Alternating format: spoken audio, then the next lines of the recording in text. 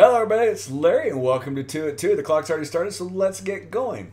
I found this little jewel on Ancestry quite by accident, and it's ancestry.com/learn/facts. And I'll put a link down in the description below.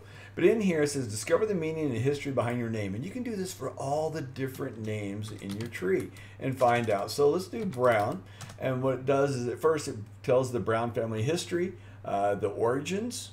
Then it shows a map of where they were in distribution in 1840, 1888, and 1920 across the United States.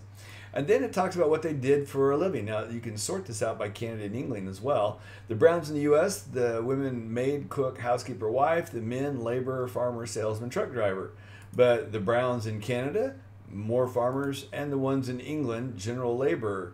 And unpaid domestic duties was the most common one in 1939.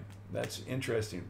Unpaid domestic duties, housewife, and 2% were incapacitated.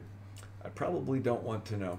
All right, so I come here, I see passenger lists and view all Brown immigration records. That could be very handy. And if you have a unique name, like one of my branches is Van Hook, I can type that in here and get Van Hook and get all the census records for that particular name all in one area, and that can be helpful too, as well as the military records. Now, I did find the life expectancy for the Browns interesting. Look at World War II, right about the start. Average population, the general population was 42, Browns at 40.